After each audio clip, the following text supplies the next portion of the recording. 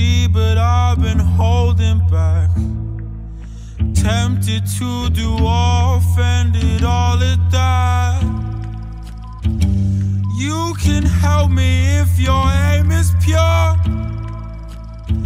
but there's no medicine, you know the cure. And I could be lost, but I faith, it's my fate.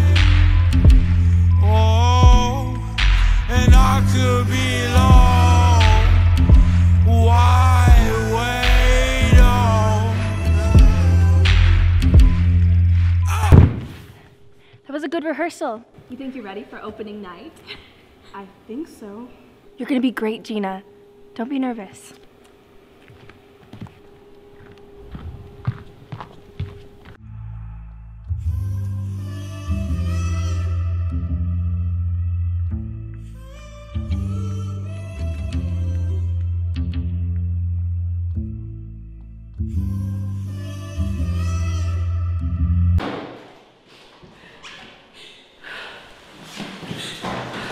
Gina! Oh my god!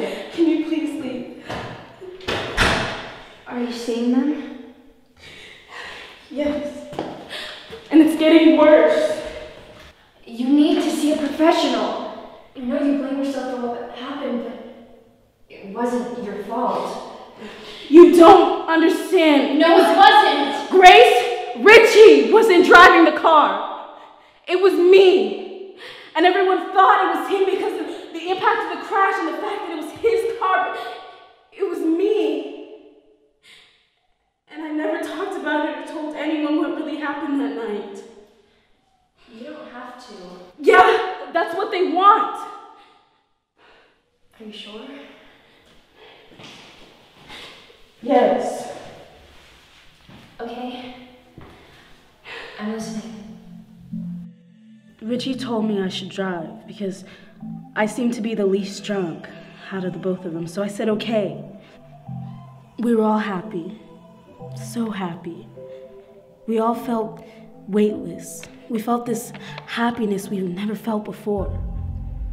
Of course we were intoxicated with booze and a bunch of booze, but that feeling still lingered.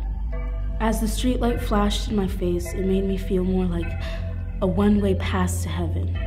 I started asking them these crazy questions like, what would you do if we all died right now? Or what do you think happens after death? Stuff like that. Then I say, well, I could easily kill us all right this minute. It goes silent. Richie's in the passenger seat. I look at him and he smiles.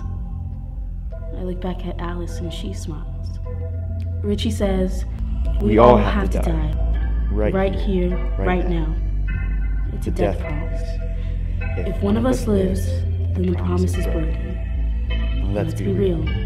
No one likes a broken promise. Alice says, if one of us did live, how would we fix this broken promise? Richie says, well, how else do you gain someone's trust back? I stare at him, then start to speed. We all start screaming with adrenaline. My speed picks up to at least 80 miles per hour. All the windows down. It's a red light. I keep driving. Last thing I remember, I'm waking up in a hospital bed. Then now I'm at a funeral watching my two best friends be placed 20 feet into the ground. I lived. And now I have this reoccurring dream of them standing in a room. There's also a clock. Ticking. It's just ticking. Tick, tick, tick. They're waiting for it to happen.